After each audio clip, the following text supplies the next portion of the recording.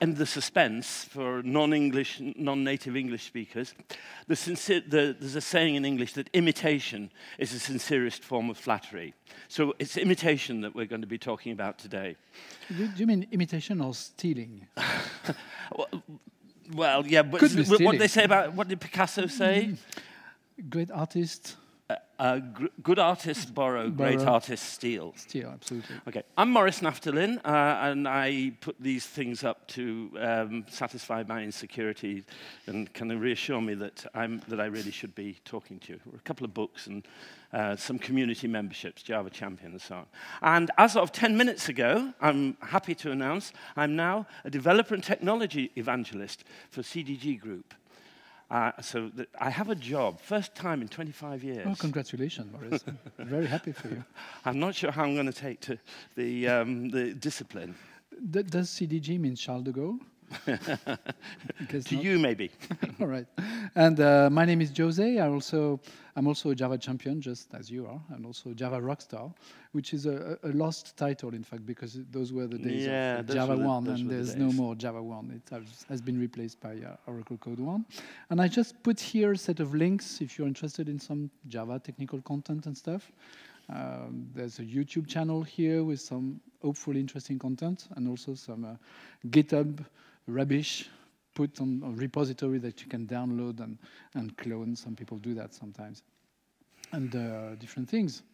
And that's it. And of course, the slides of this presentation will be published by the conference, and we also put them usually on some SlideShare accounts. So you have a link to this SlideShare account there. And you have something more to tell us. I do have something more. I've got yet another announcement. So this announcement is about Edinburgh and JALBA, which is an unconference. For people who aren't familiar with the idea of an unconference, it's a place like a conference except without set timetable and prepared talks. It's where people come together and organize themselves. And what happens in an unconference is the part that many people think is the most important part of conferences like this, which are the hallway conversations. So it's hallway conversations and outings. It's a family-friendly event. You may have heard of JCrete. It's kind of modeled on JCrete, but because it's in Edinburgh, it's different. It'll be running this year for the third time, from the 7th to the 9th of May. And if you want to get into it, then the thing to do is to go to jalba.scot and pre-register there. Okay, I think that's probably enough announcements. Okay. Right. So, what's this talk about? It's about functional programming and the influence that it's had on object-oriented programming. So, functional programming has been admired for a long time by theorists in the programming community. I've been around functional programmers for ages, and they're always very, very smug about what they do, because they think that their discipline is elegant and mathematically sound. The various features make functional programs really, really nice to work with. Higher order functions, which have been around really since the beginning of programming, parametric polymorphism, which we know of as generics, and pattern matching. All of these things have been a set part of functional programming for decades. Often it's not practicable because it tends to deal with immutability. You get an awful lot of structure copying. And so the result of that is that functional programming has not been entirely an academic pursuit, but it's stayed on the margins of mainstream programming. Object-oriented languages, by contrast, have been really successful since the 1980s. They've had some great things about them. Subtype polymorphism, which we know as inheritance. Strong static typing, that Java definitely has always had. Automatic memory management, which has been a huge boon to programmers, well, to non-functional programmers. Functional programmers get it for free, but it's very, very expensive. So it's like free but expensive. They don't have to work on it, but the result is their programs are very memory hungry. So object-oriented languages have been very successful, but they've always suffered from feature envy because the mathematical elegance of some of the aspects of functional programming have just always been something we've wanted. Here we are. Maybe I should.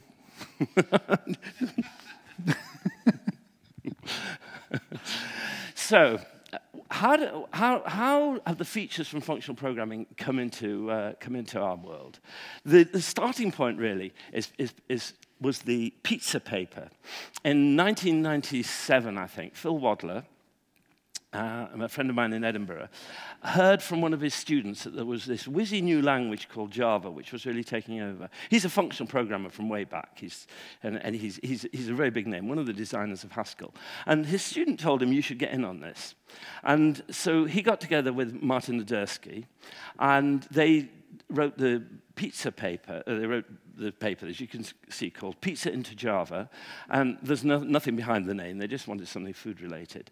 And they took 3 features, the ones that were on the previous slide, generics, higher-order functions, and pattern matching, to see how could they fit these into an object-oriented framework, and particularly Java. So this paper itself didn't go anywhere much, but it was foundational because they went on to produce something called generic Java, and this was a collaboration with Sun Microsystems because Sun was interested in the ideas in pizza, and Martin and Phil got together with Gilad Bracha and David Stoutermeyer, and with generic Java, they thought very specifically about how they could implement those features in Java. And the result of that was eventually that, well, straight away, we're going to describe how that was quite a difficult process. Generic Java had to make a lot of compromises. We'll talk about those because they're very relevant to Java programmers. They're why things are the way they are now. And Martin Naftalin was frustrated enough about this to go off and write and invent Scala, and we'll talk about that as well. Gilad Bracha, who was working for Sun Microsystems, went on with the help of Adersky and Wadler in the expert group to create generics, which eventually got into Java generics, which eventually got into Java in 2004. So generic Java was like an intermediate stage, and we'll take a look at that. So Java took 3 courses to eat the pizza. We got generics in 2004. After a long delay, you'll see there's 6 years between generic Java and Java 5. Higher order functions didn't arrive until Java 8 in 2014, and pattern matching is real soon now, right?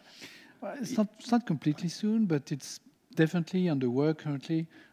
Under the umbrella of the so-called Amber project. Maybe some of you have heard of that. And this is something that is going to come to be made available in the Java language in the next few years, we could say. Yeah. Piece by piece, just like a pizza, right? Yeah. The first piece should be available. We're going to talk more about that in the following, as the record project that should be made available as a preview feature in Java 14, released in March. And we should have the early access versions quite soon now. José doesn't know the American idiom, real soon now, which means almost never. But we are more hopeful than that for pattern matching in Java. Scala, by contrast, didn't have... we're going to describe why it was so hard, or at least in one case, why Java has been so slow in adopting the ideas in pizza. Scala didn't have the basic problem as backward compatibility. Java's always been really determined to maintain backward compatibility, and that has really pushed these features sometimes a long way out of shape. Scala didn't have these problems. That's why Adersky went off and started again from scratch to avoid those constraints. And so Scala was able to absorb all these features in one go, and was up and running in 2004. Okay, so we're going to look at each one of these features in a bit more detail now to try to understand why they are the way they are in the different languages. Part 1, generics. So we've got the three things: generics, enclosures, and pattern matching. So the problem with the biggest problems were faced with generics. They faced 2 big problems in introducing generics into Java in 1996, and they are still problems that continue now. Well, what you want to write when you want to create at runtime, you want to create, if you've got a list of integer and you want to create an array of integer out of that list of integer, you would love to be able to write what's in the top box there. But you can't do it. what you have to write is what's in the bottom box. Why is that? The answer is because you have to have some way, when you construct an array, you have to have some way of telling the array what its runtime type is going to be. And there are no runtime types. There never have been runtime types in the Java virtual machine. And one of the conditions of adopting generics in Java, in Java 5 eventually, was that they weren't going to change the virtual machine to hold runtime types. So when you create a new integer array in the bottom code there, you're creating the class information at runtime that's going to be needed to make the new array, and that's quite frustrating. And the presence of runtime type information leads to a lot of problems, like you can't create an instance of, you can't do an instance of test, and you can't create various other things as well. We'll come to some of them. So the second problem, that's the first problem, was no runtime type information. And the second problem was the way that they'd implemented array subtyping from JDK 1 onwards. And you can write the code that's in the top box, so that's in the box here. That code says, because int is an array of integer, and an array of integer is a subtype of array of number, you can write the second line of that. You can say a number array is going to be assigned an integer array. But what would happen if I want to add, let's say, a float through this numbers pointer? Well, we'll see that in a moment. First of all, let me say, this is the important term here is covariance. And what that means is, if integer is a subtype of number, then an integer array is a subtype of a number array. And they adopted covariance for arrays. And the reason that they did that was so that they could have generic methods. Because what kind of a language is it in which you can't write a library method which will sort an array of anything?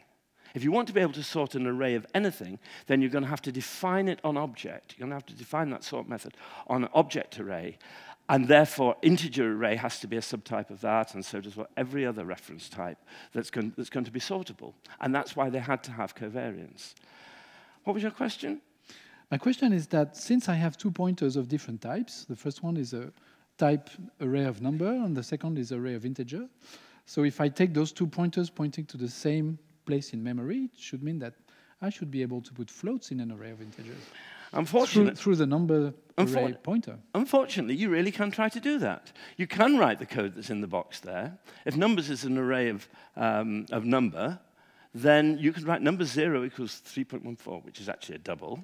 Mm-hmm. And this is bad news, because arrays know what their type is. And even though this has a static type, the variable numbers has a static type of numbers array, it actually knows that it's an integer array, because from the earlier example, you saw that an array knows its type at runtime. It's the one thing that does carry runtime type information. So it's an exception. And you've turned what should be a compile time error into a runtime exception. This is really a problem. It's not a problem most people come across with arrays most of the time because it's a bit obscure, but they couldn't carry that forward into all the collections classes when they generified things. And so the lesson to take away from this is that covariance is only good for getting things out of a container. If you start putting things into a container because when you take things out of a container, you know what they're a subtype of. But when you try to put things into a container, it doesn't work. So that's the second problem. They got around the first problem. They've never got around the second problem, I should say. Right? So that problem with arrays is still there. They got around the first problem, the lack of runtime type information, by using something called type erasure. And the idea of that was, we'll do all the type checking. We'll make sure that your program is strongly typed correctly at compile time, and then we're going to throw away all the type information. And so at runtime, every generified method and class is going to be compatible with the non-generified one. And the reason for that was, I mean, the strong reason for doing that was you wouldn't have to have two versions of the libraries. The migration path was relatively easy. You could generify your library classes before your client code, or your client code before your library classes, and this scheme ensured compatibility regardless. So this was actually really important for getting generics into the language. Without it, there wouldn't have been a migration path. And without a migration path, Java wouldn't have had generics, or it wouldn't have survived. Absolutely. And so you know that the type erasure in generic Java is about removing this type T from this example, for instance, there, this older class that is parameterized by the T type. And in fact, if you look at the class file itself, the T type is gone. All you have in the class file is an older class that can hold objects. This is what type erasure is about. And the countermeasure would be reified generics, which is not something we have in Java. So the problem is, how does it work? Because, for instance, when I write this kind of code, I create this order of string, right? And I'm not going to be able to put a number is this order of string. If I call order set and pass a number, for instance, as a parameter, I will have an error at compile time. The compiler knows that this is going to be wrong. And this is exactly the behavior I want to have, because I want to be able to say that, yes, this is an order of string, despite the fact that the JVM or the class file doesn't know about it. So how this is done? Well, this is all handled by the compiler. The compiler just checks the type by putting the cast in the right places in the class file, and just by making things work for me as a code writer. And the same goes when I want to put out an object from my get method. If I call order.get, I do not need to cast this object, because the compiler knows that this is a string of character and will do the cast for me. Because in fact, what I really get from this get method is an object. It is not a string of character. So when you see these casts like this, your hackles immediately rise. You feel, wow. Yeah, absolutely. So how do I know this is going to be right? I mean, could I get a class cast exception from this? Well, if I'm using this order through the row type without putting the typed information with it, well, yes, I will have a class cast exception in some cases. But only though, if you ignore the warnings. Absolutely. The unchecked warnings. They're only warnings, right? So you can safely ignore them. Well, we can suppress the warning. You can suppress the warnings. We all do that. Yeah, of course we do. The pizza paper had what it called, I'm sorry, I apologize on their behalf, a cast iron guarantee. And the cast iron guarantee was, if at compile time the types have all checked out, then a cast that's inserted by the compiler will never fail at runtime. Absolutely. But there's more, because in object-oriented programming we have inheritance, right?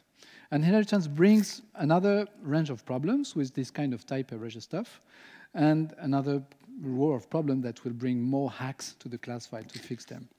Let us see just one of them, one small of them. Suppose we have a string order class that extends the order of string. And of course, in my string order class, what I want to do is override.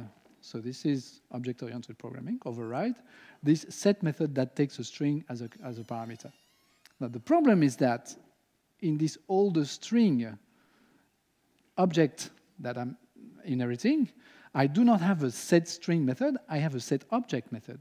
So this set string method is not going to override the set object method because they don't have the same signature, which may be an issue. So guess what? There is a... I think a hack will work. Yes, there's a secret hack, in fact, in a class file. Don't they always say every problem in computing can always be solved by one extra level of indirection? Absolutely. Here we go. Which is a polite way of saying one more hack. Yeah, right. Right. So if I check the class file, and this is very easily done, there are plugins in every kind of IDE to do that, you will see that, yes, there is this set string method, but then there is another method that has been added, which is the set object method, which is just there to override the set object method from the older class. And it's not a real method. Well, it is a real method, but it is a synthetic method. And you cannot create synthetic method by yourself. Synthetic is not a keyword from the Java language. So you cannot put that kind of keyword in your .java source file, of course. This method is only created by the compiler. And by the way, if you check the class that is called class, you have, the method, you have a is synthetic property on this, which will tell you that this method is indeed synthetic. So what happens if, suppose you have a method that gets an order of string as a parameter. So you get that pointer, order of string, and they say we are just compiling the code, and on this order of string, you are calling the set method that takes a string as a parameter. Great. But now it turns out that at runtime, this object is in fact an instance of string order. So what you really want is not that set object method from the order of string to be called, but the set string method from your string order to be called. So you have this inheritance problem there. So what is really happening is that the Java virtual machine sees that the set object from the order of string method class is overridden by this hacked synthetic bridge method set object. So it's going to call that method instead of the method from the order of string. And you can see here the bytecode of this method. It will first check if the parameter is really a string. And if it's not, you'll have a class cast exception. And if it's a string, you can see that there is an invoke virtual set string. So it will redirect the call to the proper set string method. So this is how this synthetic hack is working really. But we are not quite done with it, because there's another hack to be done if you want this kind of ugly stuff to work, which is the other one. And now it turns out that we have, in Java, there is the world of the compiler, and there is the world of the JVM. And it turns out that sometimes the JVM and the compiler do not really work exactly the same. For instance, in a signature in the world of the compiler is just the name of the method plus the parameter. The return type is not taken into account. So it means that if you want to overload a method, you cannot have two different return types. You can have a different set of parameters, but that's it. But it's not the case for the JVM. For the JVM, the signature holds the return type of the method. So you can have two methods with different return type. And it turns out that here it's the case once more, because I have this method called get that returns a string in the string order class, and the extended class, which is the order of string, just have a get method with an object as a return type, which is obviously not the same. But the overridden of those two methods will work with the same kind of hack, just because it has to work in that way. You want the second method, the get method from the string order, to override the other one. So those are the kind of hacks that were needed to be implemented in the language, both in the compiler and in the JVM, to be able to make those generic work. We just talked about arrays, Maurice, and it turns out that with arrays, we have one more category of problems and hacks to be made, is that if you want to tell an array of order of string from an array of order of integers, well, you can't, because in the class file, what you see is an array of orders, right? And if you have an array of two arrays of orders pointing to the same memory place in your JVM, you don't have any more information to throw this ugly array store exception. So it's not possible to tell an array of integer from an array of string. So if you want this array store exception to be thrown, then you cannot really do that. So the decision that has been taken is in fact that arrays of generics are not allowed in Java, and we all know that. If you try to do it, then you'll have a warning also telling you that, yeah, this cannot be enforced by the compiler, in fact. The basic problem is that the type scheme that was devised for Java for arrays in 1.0 was just going to always be incompatible with proper generification. And we just have to live with the consequences of that. Yeah, absolutely. And how about lists? Well, it turns out that we have the same kind of problem with lists, the problem you saw with covariance and on arrays, right? We know that list of integer cannot be a subtype of list of numbers, how odd this may look.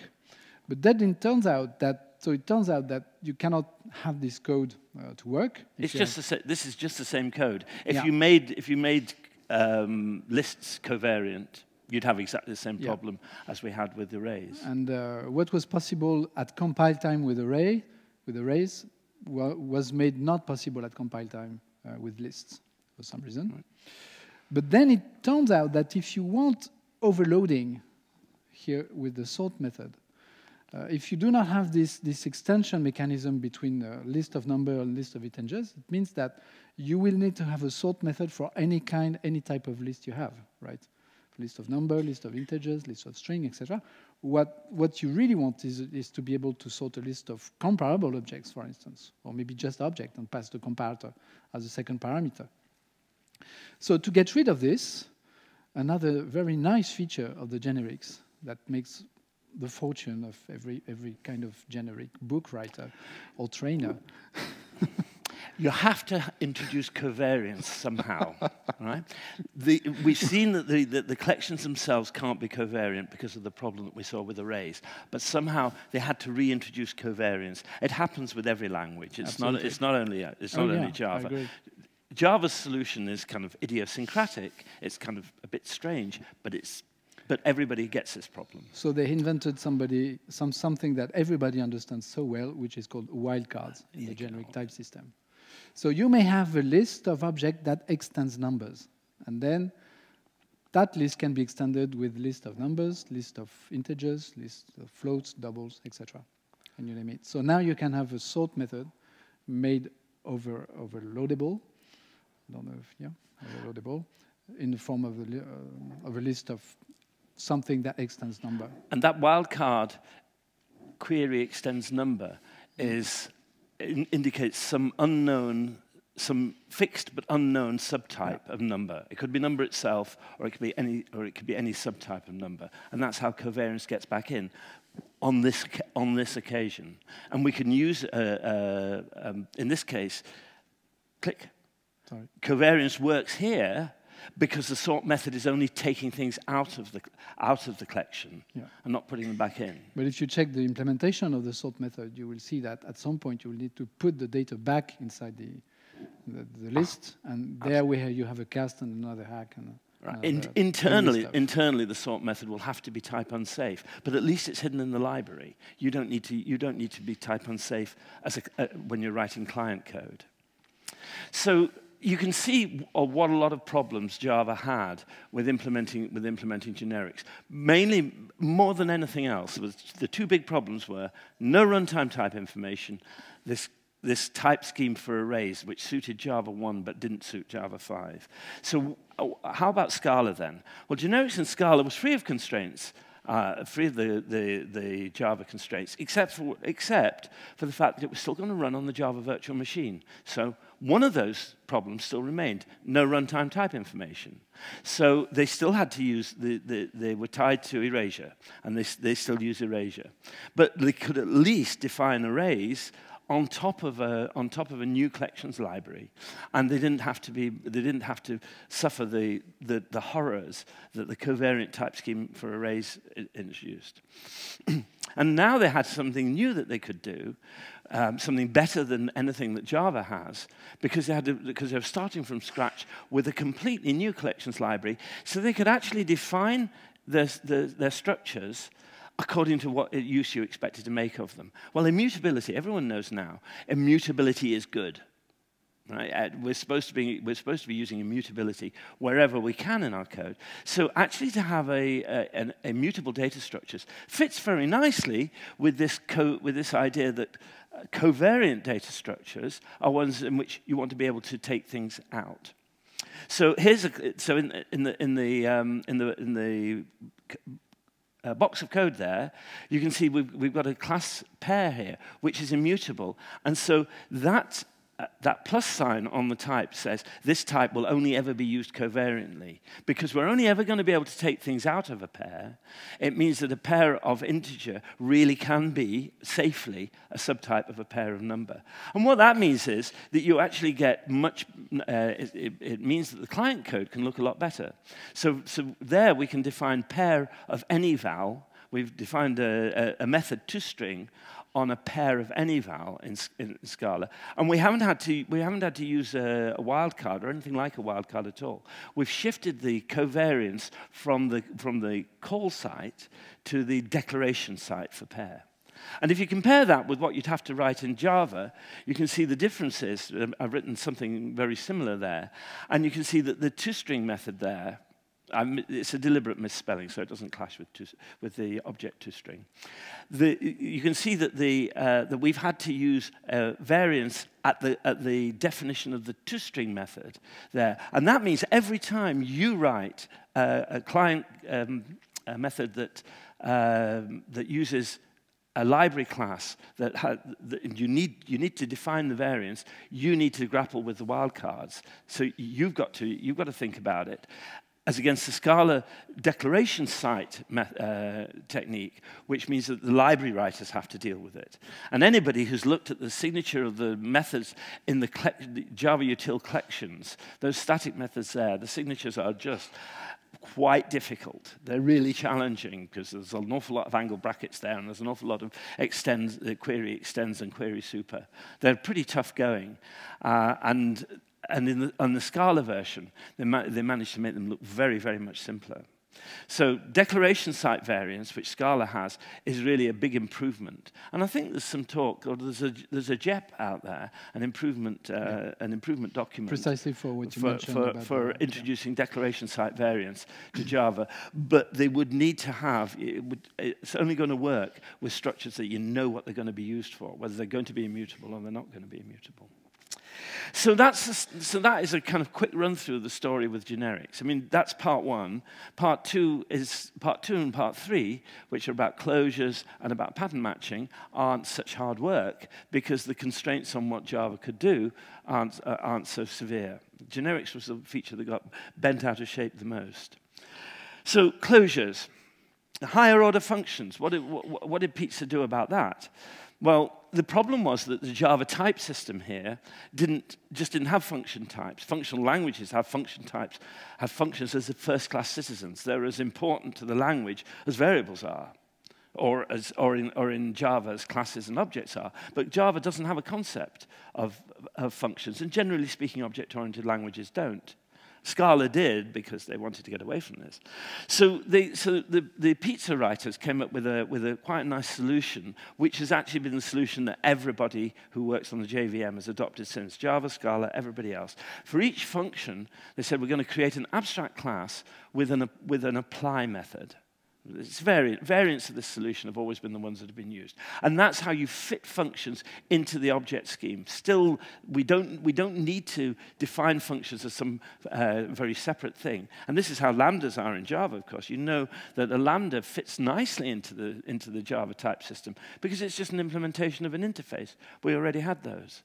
The big question that I think they had to face was capturing non-final local variables. So there was a huge debate in Java when lambdas were introduced, like, are we or aren't we going to capture non-final local variables? So JavaScript programmers think that Java lambdas just aren't closures at all. They're not the real thing. They're not even higher order functions because they can't capture them.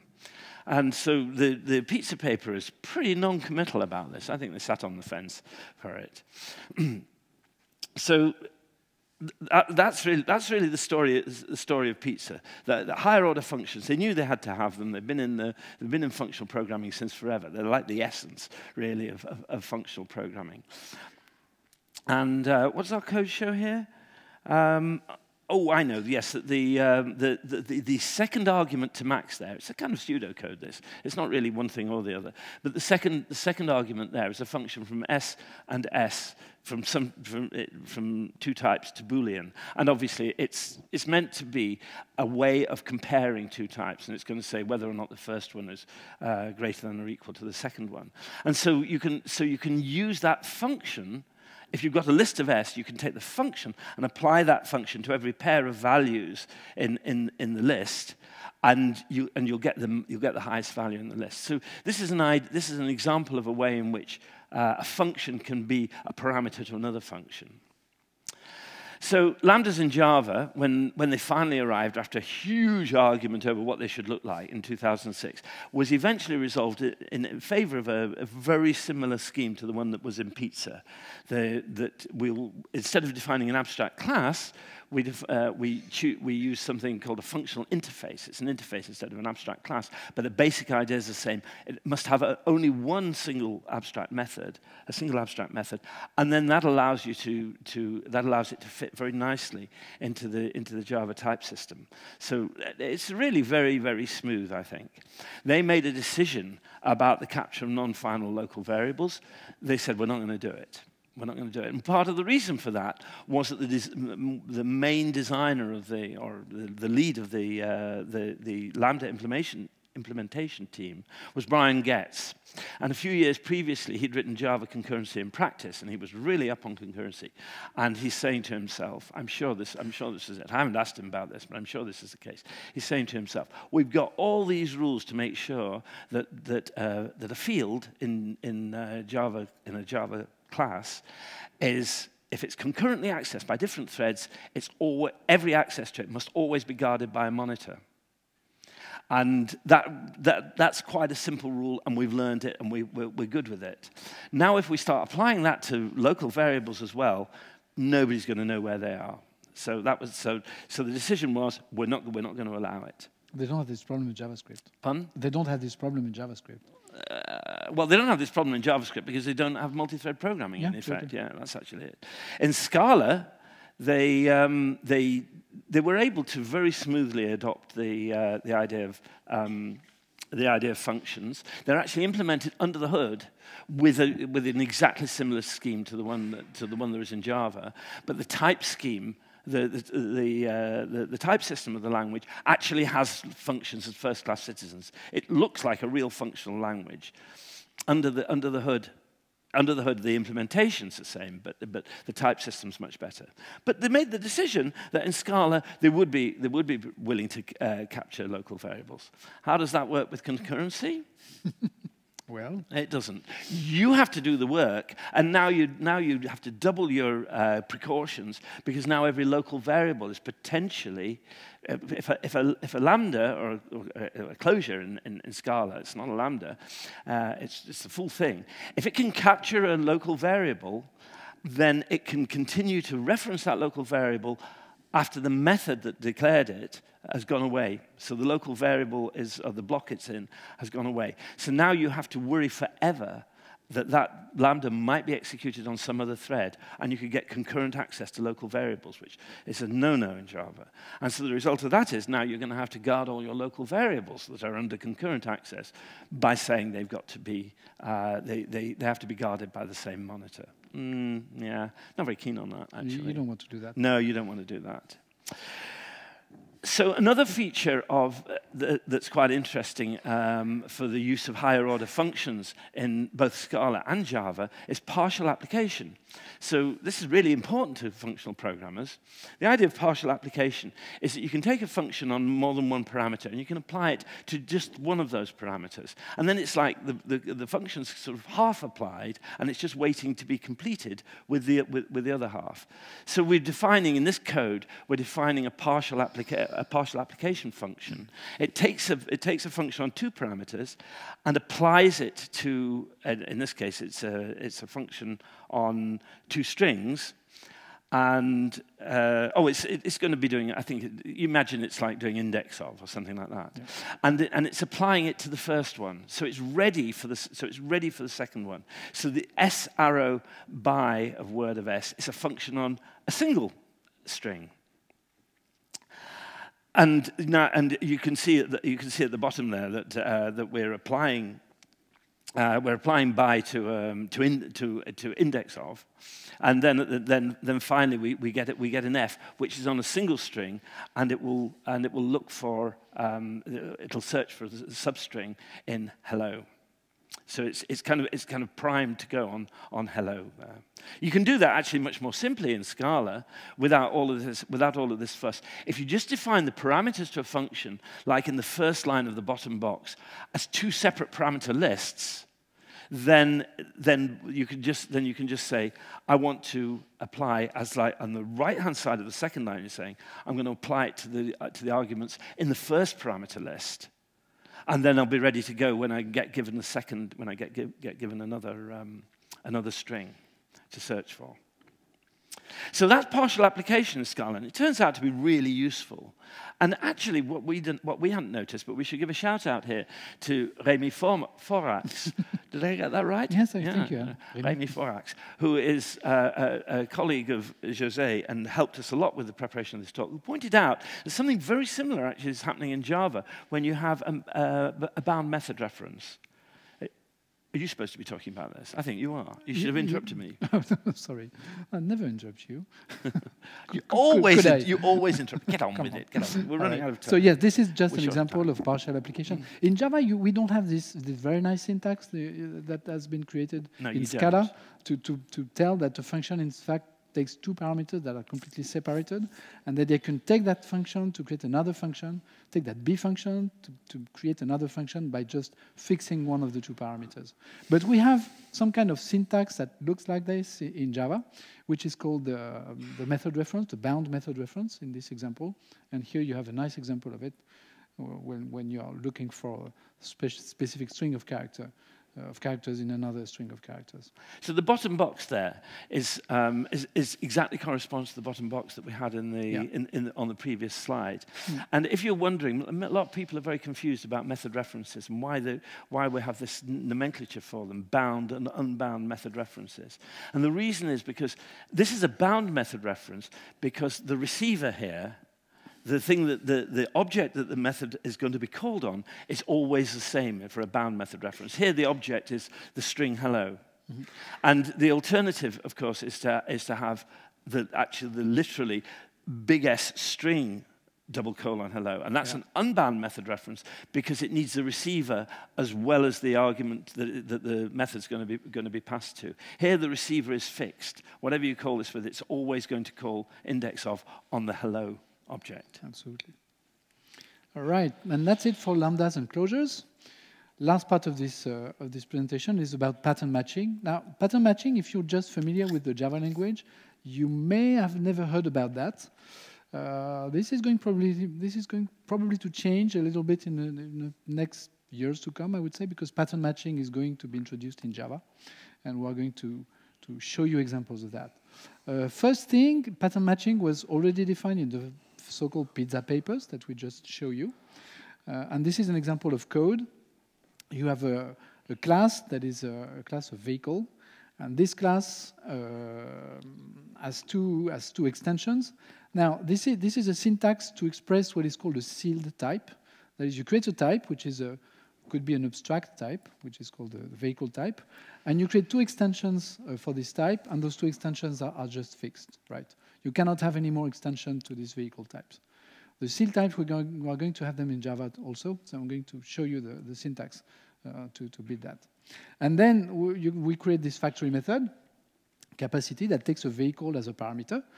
Now, of course, this vehicle can only be a car or a bus, and the compiler knows that, and it's also enforced at runtime, right? So your switch just have two cases, and you don't need the default clause of that switch expression, just because we know that there's no other possibility, right? And you can see that the first case takes a car, and the car is defined with the color in it in some kind of constructor-like representation, syntax. And this color, in fact, it defines the variable color on which this car has been created, and you can use this color directly in the return clause here, just like this. So if the color is red, then the capacity of the car will be 20, because it's a car for ants, I guess. And if it's not red, then it's not a car for ants, it's a car for regular humans. So the capacity is only 4. And if it's a bus, it's a small bus, because you can only put 12 people in it. It's a VIP bus, right?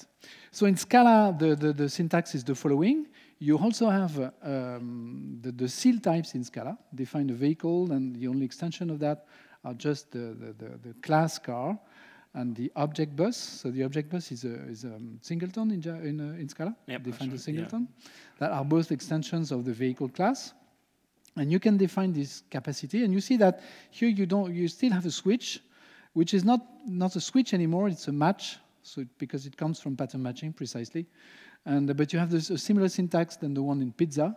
That is, if you have a car that has been created on this color variable, Then you can deconstruct the car. This is what is called deconstruction, to get the color field out of that car, and tell that the capacity of the red car is also 20, and the capacity of other cars is 4, and the same for buses. You know that you have here a syntax that kind of look like the syntax of lambda expressions, but it's not a lambda.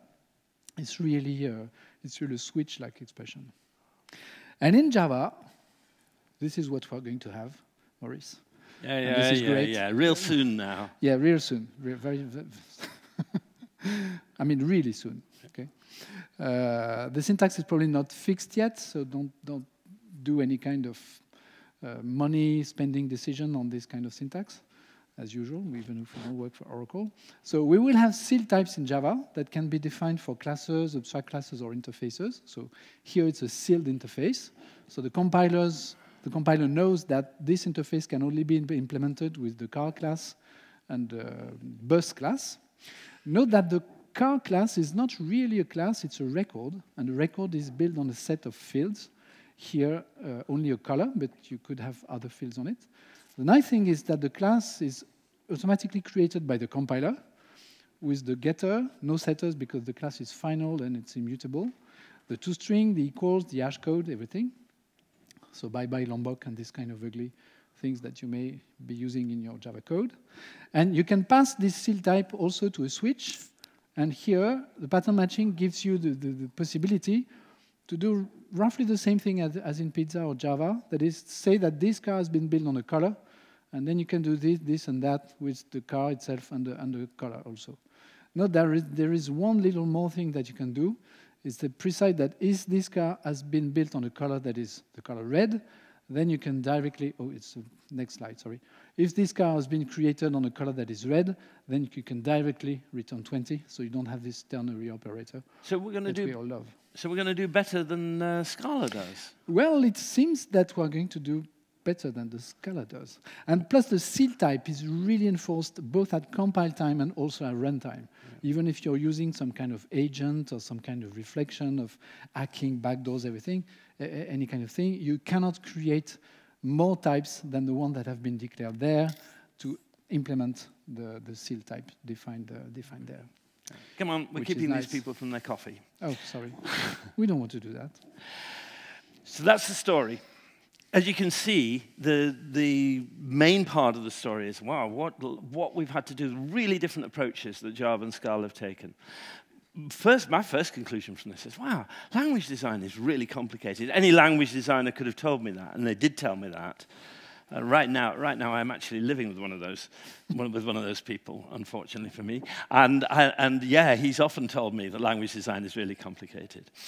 But backwards compatibility makes it way more complicated. So that's why Java's been so slow to adopt these things. And Java's always had placed this really high value on backward compatibility. It's only now that we're seeing a point at which code from 1998 won't reliably run 20 years later. That's going to start to happen, but it's taken a really long time for them to yield even to that point. Scala had a completely different attitude. They don't care, frankly, they don't care that much about backward compatibility. And I think that means that in the end, they'll probably end up with a much better language in the end, but they'll have lost a lot of people along the way because it's difficult to invest in something where you are going to, for every revision of the language, you're going to have to make changes to your code base. And if you've got a big code base, that's a pretty high price to pay. So both viewpoints have their advantage. Scala's actually shown what you can do if you start from a relatively greenfield, what we call, so a relatively clear situation. But Java, well, they're very, very much more cautious. This man is the epitome, the very essence of cautiousness. He says, and he's the man who's in charge right now. He says we don't want to be the first to include a feature because every feature we add will never be removed. That's actually when Java has, I don't know how many millions of programmers are supposed to be around the world. 12 is the last figure that was and it's it's still the number1 language in the TOB index. That tells you you've got to really think very, very, very, very hard before you add anything at all. So that's exactly what Brian does for years on end. And then we get something that I think in the case of Lambdas that looks like it really will stand the test of time. And it still doesn't prevent the language from evolving and taking these new features in. Yeah. Okay, well, so that's us. Absolutely. Thank you very much for your attention.